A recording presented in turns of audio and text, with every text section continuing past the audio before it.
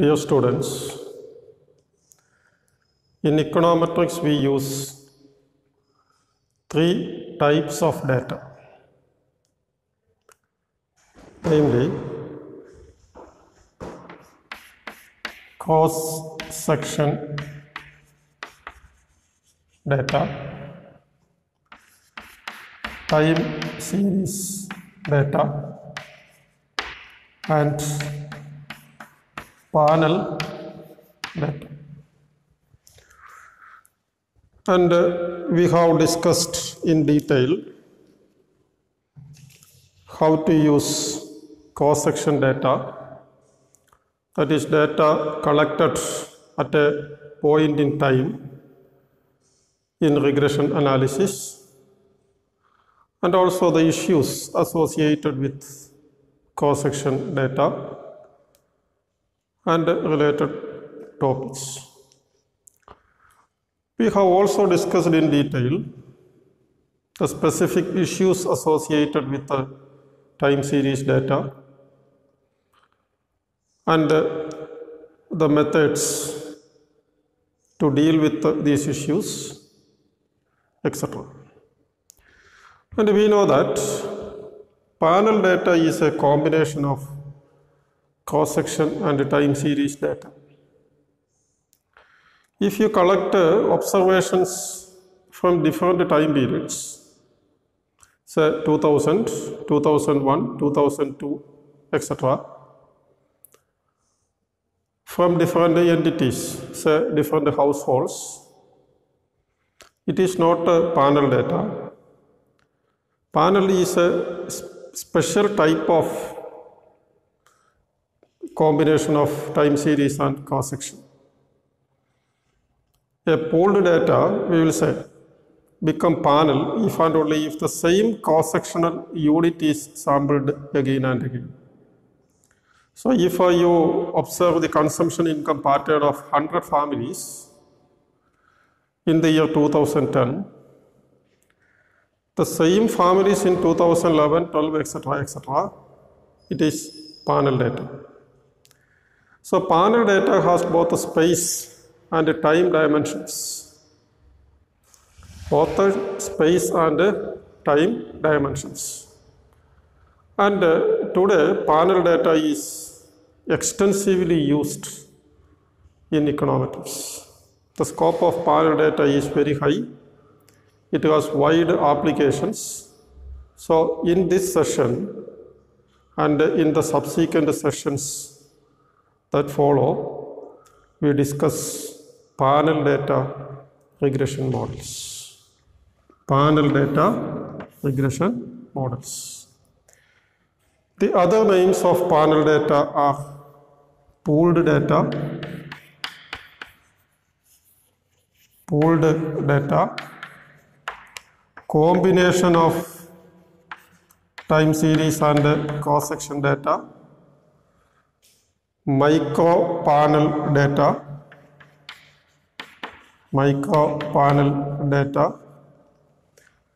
longitudinal data,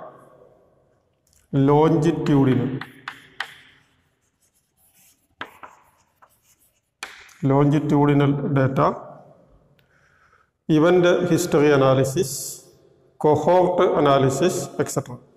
The popular name is panel data.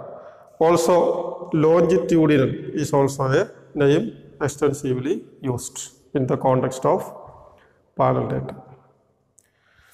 Now, if you are using a cross-section sample, we give the notation yi, x 2y, x 3y, etc.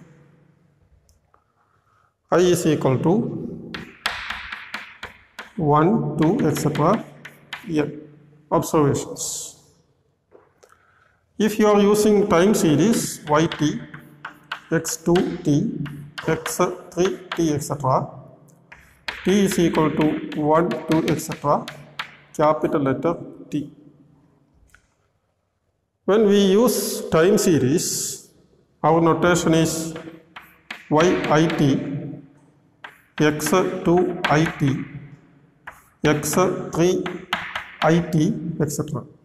I is 1 to n cross-sectional units. T is 1 to t, the number of time periods. If the number of cross-sectional units is 100, n is 100, number of time periods is 10, t is 10, like that. So the notations are yit, x2it, x3it, etc., etc. Now we define a panel data into balanced panel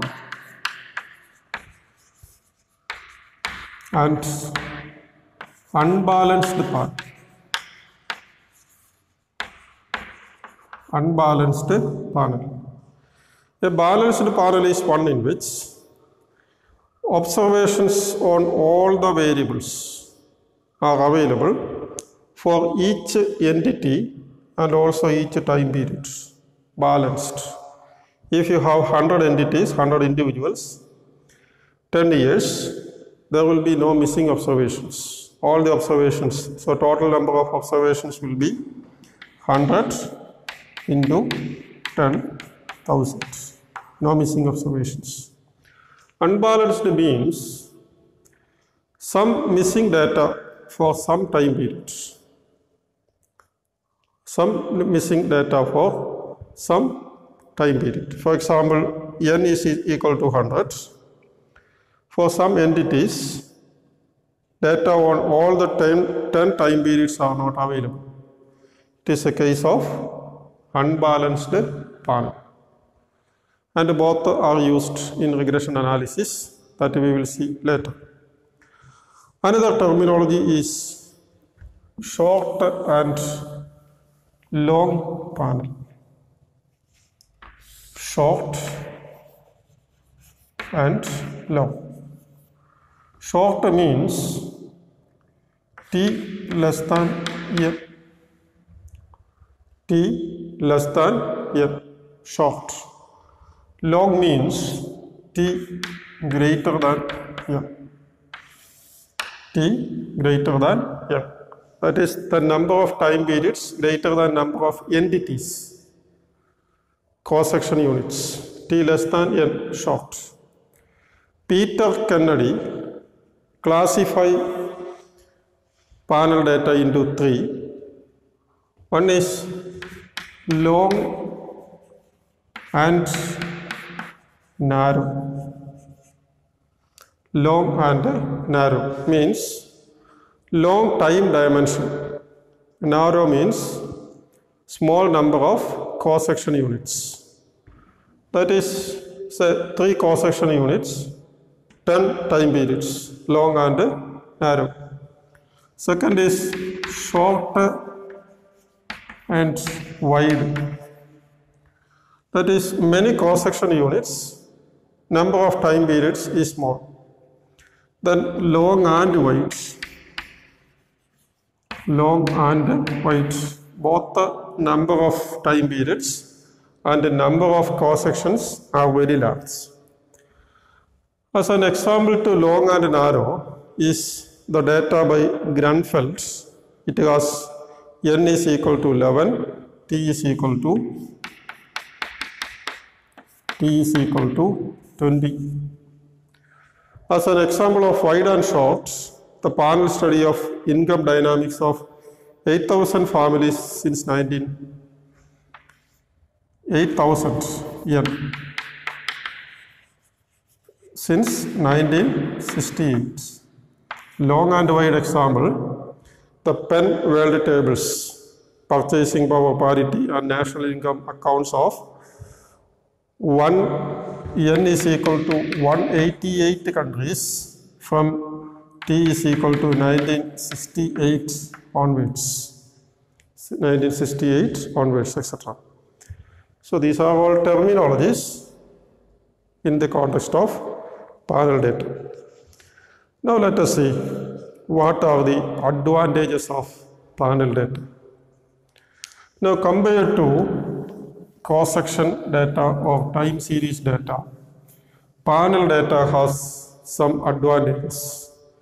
These advantages are suggested by Baltagi. Baltagi. The one advantage is, since panel data deals with individuals, firms, states, countries, etc., these are the entities over time, there are bound to be heterogeneity in these units which are unobservable. We deal with individuals, firms, states, characterized by heterogeneity.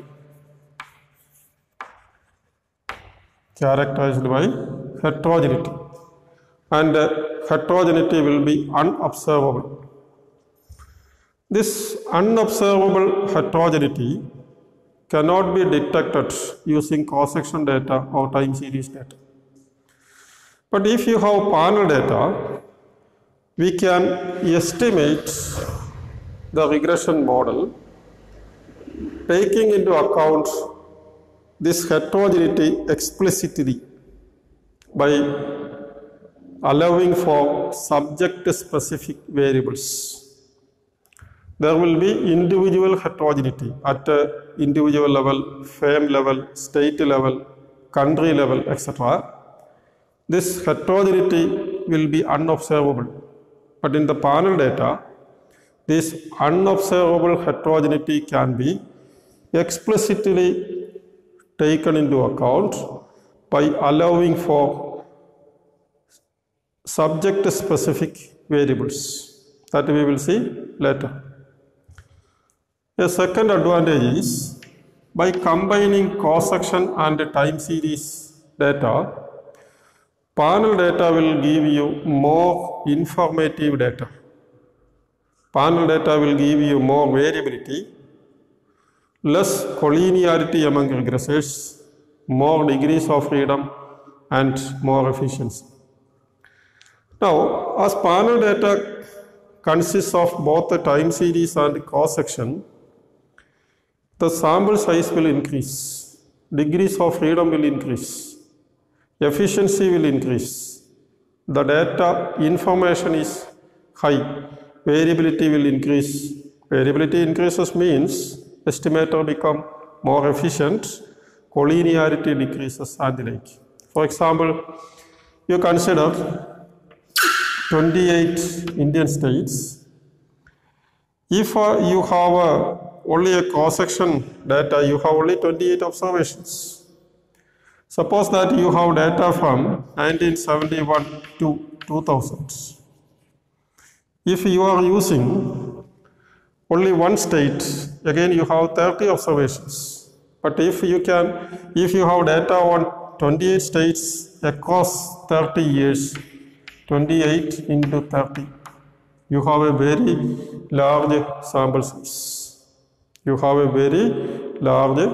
size. It increases the efficiency, increases variability in the data, increases degrees of freedom, etc., etc. That is the second advantage of panel data, which cannot be obtained from cross-section or time series data individually.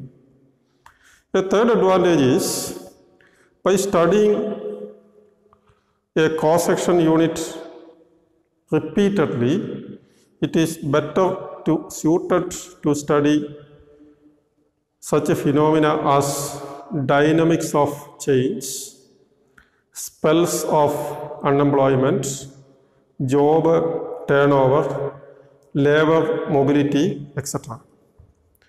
As the same person is considered again and again over the years, it is well suitable for studying dynamics of change, spells of unemployment, job turnover, labor mobility, and such a phenomena. Then, there is a third advantage.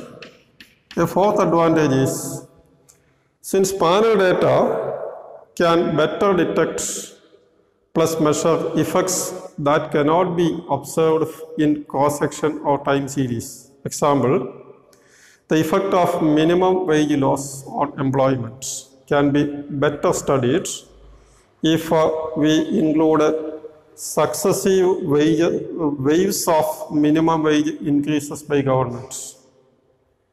Successive increases of minimum wage by governments. Similarly, phenomena such as returns to scale, technological change, etc. can be studied better if you have panel data. So panel data has many advantages over cross-section data, provided that panel data is available. Panel data will give you more informative data, more sample size. We can study many phenomena using panel data which cannot be studied using cross-section or time series data. And these are the advantages of panel data suggested by Baltag.